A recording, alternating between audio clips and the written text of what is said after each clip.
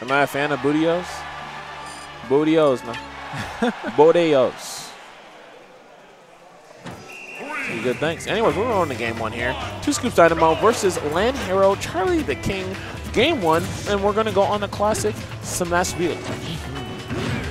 So, seeing a good early start for Dynamo.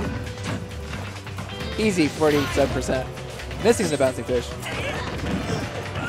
And now Charlie is answering back with triple fair. Wow. Oh my god, these guys are god! Oh my god! What was that? Triple fair into jab reset. Why did that though? Back air. That was absolutely disgusting. That was disgusting. That was in fact disgusting. This man should not be allowed to live. What I say, man? I told you he's a ruffian.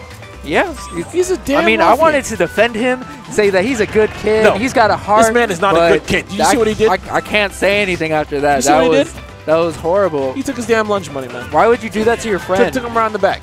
That's his friend. That is his friend. He did that to his friend. Yeah, what the fuck, dude.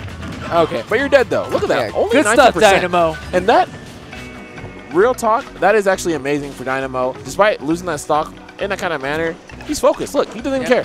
Doesn't not let it bother him. Just rolling with the punches. Roll with the fairs. I told you, man. He's a good kid. I tell you. A good catch with the win box. Gonna hit right back out. Now we're on the ledge back play. on stage. Yep. Wow. Dynamo said, like, that was cool and all what you did, but I'm still trying to win here. Oh, he tried to pull him down to get another tech chase. Short hop fair. Up tilt. Yep. Gotta get a timing. Falls right into that up tilt. And the balloon even extending the hitbox of the up air. Do it. Okay, and bouncing fish. No. Double jump. Oh, man. Wow. Yeah, good nair. Looked like that was actually true.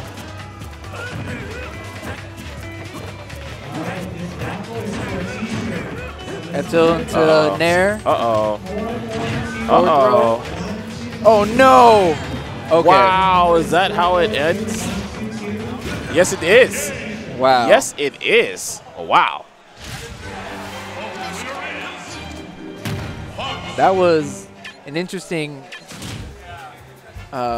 sequence of events. Hitting. Is that what you call that? Yeah, because he got.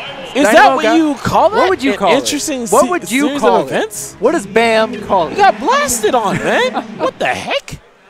Interesting series of events. Yeah. Are we at an old man's yacht club? What the heck? What is wrong with you, G-Fly?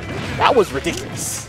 That's what I saw. Sometimes when things are too ridiculous, I don't want to just say how ridiculous they are.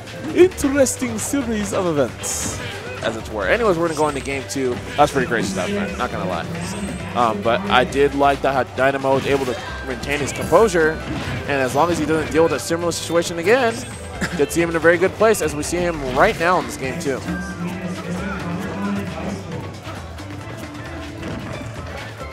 Charlie maintains stage control.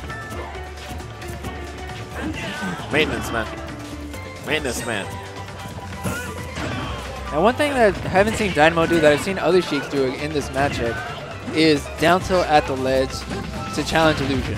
Ooh, okay.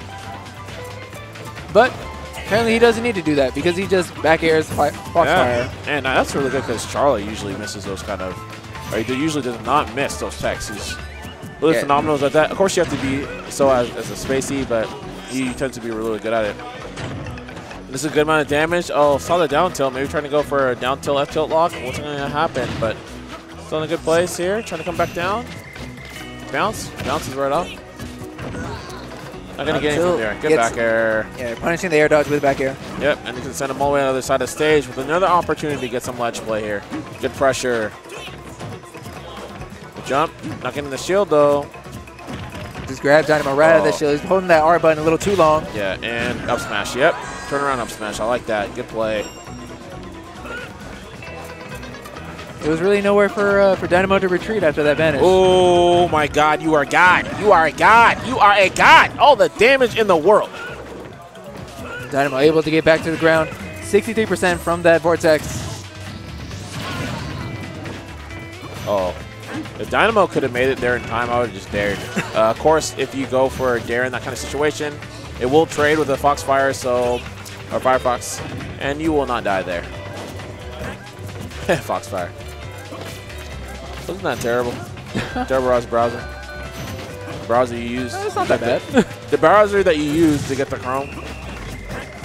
That is not the browser you use to get the Chrome. That's what I would use to get the Chrome back in the day. All right, up throw to get Dynamo above him. What's Charlie's going to do? Opts to maintain stage control, keeping Dynamo on the ledge. And